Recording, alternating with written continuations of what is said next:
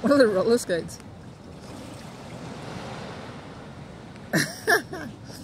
Anyway, today I'm reading Hosea chapter 13 from the NIV Bible. The Lord's anger against Israel. When Ephraim spoke, people trembled. He was exalted in Israel, but he became guilty of Baal worship and died. Now they sin more and more. They make idols for themselves from their silver, cleverly fashioned images, all of them the work of craftsmen. It is said of these people, they offer human sacrifices. They kiss calf idols. Therefore they will be like the morning mist, like the early dew that disappears, like chaff swirling from a threshing floor, like smoke escaping through a window. But I have been the Lord your God ever since you came out of Egypt. You shall acknowledge your God, acknowledge no God but me, no Saviour except me. I cared for you in the wilderness, in the land of burning heat. When I fled them, they were satisfied. When they were satisfied, they became proud. Then they forgot me. So I will be like a lion to them. Like a leopard, I will lurk by the path. Like a bear robbed of her cubs, I will attack them and rip them open. Like a lion, I will devour them. A wild animal will tear them apart.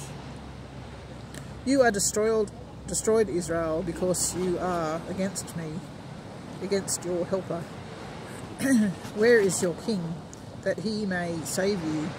Where are your rulers in all your towns, of whom you said, give me a king and princes? So in my anger I gave you a king, and in my wrath I took him away. The guilt of Ephraim is stored up. His sins are kept on record. Pains as of a woman in childbirth come to him, but he is a child without wisdom. When the time arrives, he doesn't have the sense to come out of the womb. I will deliver his people from the power of the grave. I will redeem them from death. Where, O death, are your plagues? Where, O grave, is your destruction? I will have no compassion, even though he thrives among his brothers. An east wind from the Lord will come, blowing in from the desert. His spring will fail, and his well will dry up. His storehouse will be plundered of all its treasures. The people of Samaria must bear their guilt, because they have rebelled against their God. They will fall like by the sword. Their little ones will be dashed on the ground, their pregnant women ripped open.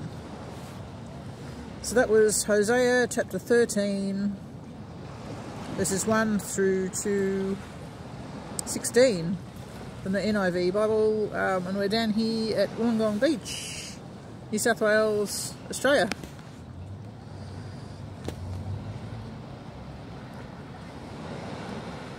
See you later, folks.